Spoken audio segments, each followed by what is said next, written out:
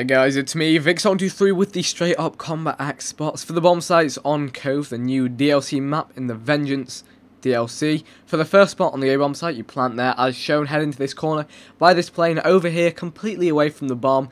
Then when the enemy is defusing, you can work this out by either dropping a TI on the bomb, which they'll have to destroy before they defuse, or having a teammate look out for you, or you can just roughly guess, you know, within the last 10 seconds of the bomb detonation. Then you're going to throw the combat axe and it's going to go straight up over the rocks and going to come flying down, taking them out for a nice aerial final kill cam. That is the spot for the A bomb site, and now we're going to move on to the spot for the B bomb site. There is just one spot for A because of the shape of the map. This is the spot for B. You plant that as shown into this space here, this crack in the rock. Then you look again directly up above the B bomb site, maybe go a little bit to the right as you see me doing, and then throw that combat axe, and this is going to do something crazy. So wait for this. You see it thrown like that, and then eventually, when it hits the bomb diffuser, you're going to see that it gets redirected in midair. Let's take a look at this.